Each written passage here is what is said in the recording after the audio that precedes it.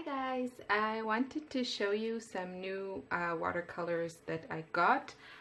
This is more of, I guess, yeah, watercolor video and not a scrapbooking video, so just stay tuned if you're interested. I'm continuing my watercolor obsession, and for me, one of the things that really inspire me and make me want to paint is just beautiful colors. I like to mix my colors on my paper, on my painting, not in a palette, and yeah, it's been a really wonderful journey, and there are so many beautiful watercolors out there. So I just got a few new ones and I wanted to show you.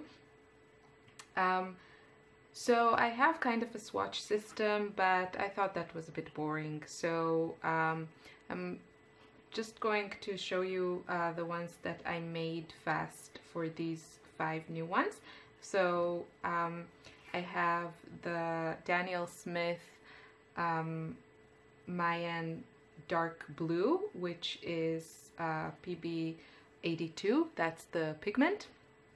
So it's a single color paint, and it's just this beautiful dark blue. And I just put below it the Schmincke Indigo, because that's kind of the most similar color that I have in my palette that I use daily, and they are similar. The Schmincke seems a bit on a little bit grayer than this one, but the Schmincke is a mixture of 2 pigments. So if this is something that is really important to you, single pigment colors, and you're in the market for some dark blue ones, this one is really beautiful. It's a beautiful color.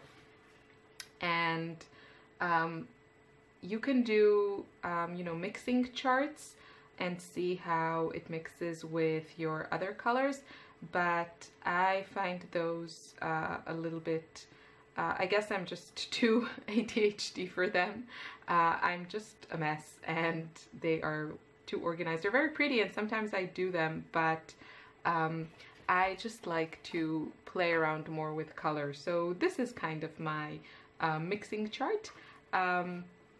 So this one's the one I made with this paint, and yeah, I just drop it in and mix it with some of my other favorite watercolors, and I actually learn a lot from this. And this is similar, this is more true to how I would use it on a painting than to do a color chart, because as I said, I like to let my colors mix on paper. So what I learned from this is I can just see the subtle shades that are created when these colors just flow to each other. And yeah, I get a pretty good idea of what to expect if I want to use them on a painting. And I just really love some of the combinations here. So this one here is one of my favorite colors that I use all the time. It's the Qor Cobalt Blue and a lot of Cobalt Teal, and a lot of companies have a similar paint. It's made from PG50 or PB50. I can't remember the pigment, but it's a gorgeous color that granulates, and it's beautiful. So it just creates these lovely shades together with this Mayan dark blue. This is turquoise. It's also pretty kind of similar to this, but I kind of like how these two look next to each other better than I like these two. It's just a personal preference. This used to be cadmium yellow medium, and it kind of got turned into a really nice green. I especially like the areas where there's more yellow. So that would be like a nice color to add, for example, in a floral, if you wanted some interesting greens. Here is a mixture with one of my favorite pinks, and I really like some of these shades of purple that I got. What else I liked? Oh, this is an orange that I can't remember the name of. It's really beautiful. It's by Sennelier, and with just a little bit of the Mayan dark blue, I got this, I don't know, gorgeous color that I'm not even sure how to describe. I guess it's almost, it's like a light warm gray. So I really applied the colors here lightly. You can see just the hint of the Mayan blue, I think, in its purest form in this area. And I just love how these two mix.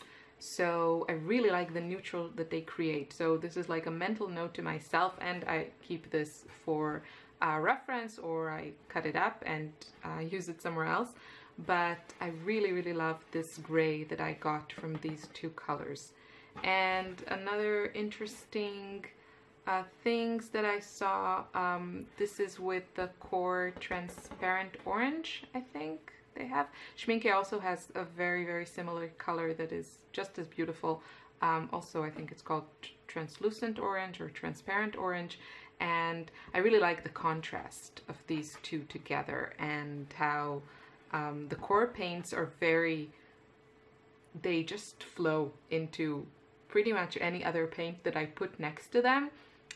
Except when I combine them and then they have to fight for it, but they just flow into most of my other brands of color. So you can really see how the orange is taking over here.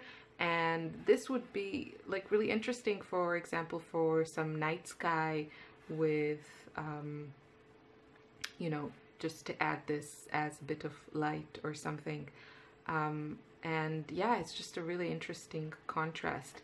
Now this, for example, is together with, I think this is alizarin crimson, and it's a nice purple, but it's just, for me personally, when I look at it, I'm like, okay, it doesn't get me really excited. Whereas these areas are really kind of talking to me. So I think it's just a really great way of, you know, seeing what you like and what you don't like.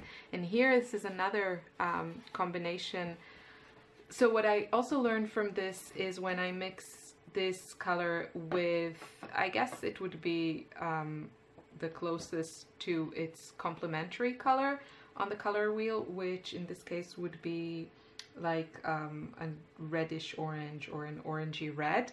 I get these beautiful neutrals or semi-neutrals, and that's just super interesting. And I love this way of mixing color a lot more than, you know, just doing this on the palette and adding a little bit. There's nothing wrong with it. It's just my personal preference. I could talk about watercolors forever.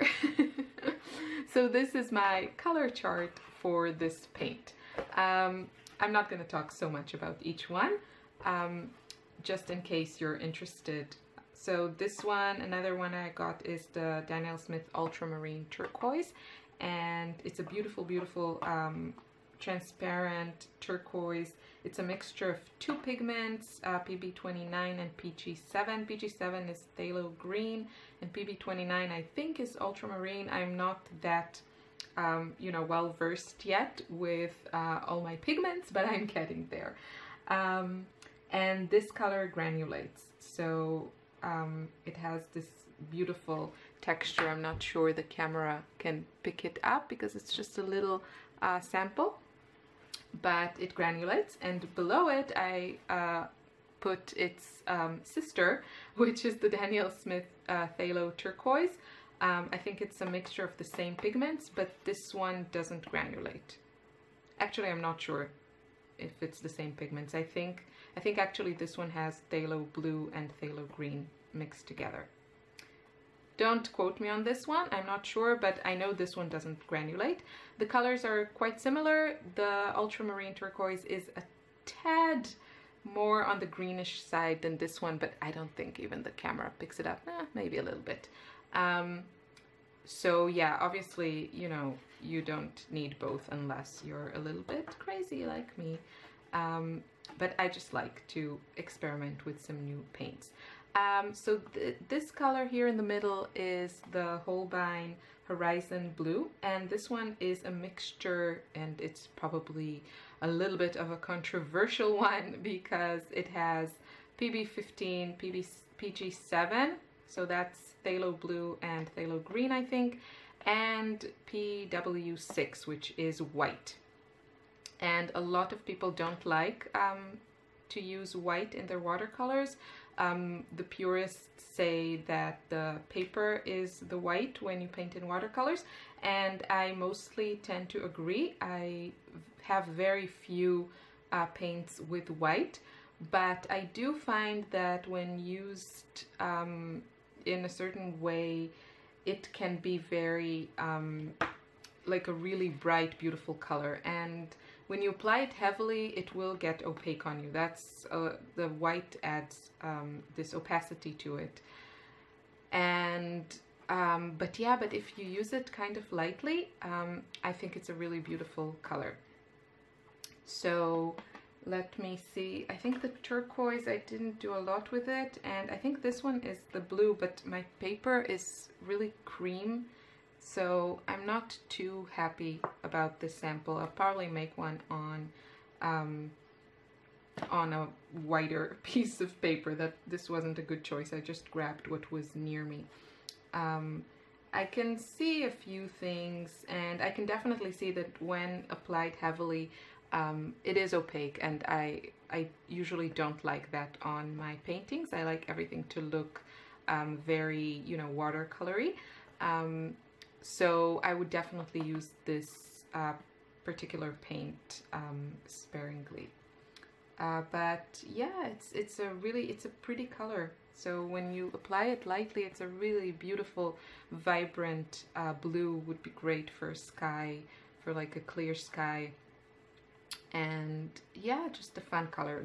Not my favorite in my palette, but a really pretty bright one. And also, if you like kind of the more muted shades, or you like your paint to be opaque, then Holbein definitely has some appealing mixtures if you're more on the pastel opaque side of watercolors. The last two I want to show you today are, the first one is the Cobalt Violet Light, and this is PV47. And there is my little sample. I'm kind of on the hunt for a really great kind of a red violet color. I still haven't found like the one I have in my head. I'm sure if I work on some mixtures I could come up with something, but what can I say? I'm spoiled. I like to use a lot of colors, and I don't like to mix them on my own. So these two, I would say, are not as vibrant as I would like them to be. They're both very beautiful, and they both granulate really lovely. I think you can see that the texture is fantastic in both of these. Probably even more dramatic in the, this is Daler-Rowney Cobalt Magenta. Sorry, I didn't mention that. This paint, and the pigment is PV14. And yeah, both of these are really great for texture, and